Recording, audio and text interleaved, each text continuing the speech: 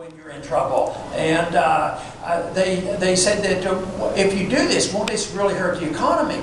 But think about it. If you have $1 trillion and you cut it, of course the people are going to get to cut it. But after World War II, 10 million military people came home. We cut the budget by 60%. Taxes went down 30%. That's when the Depression ended. It came back.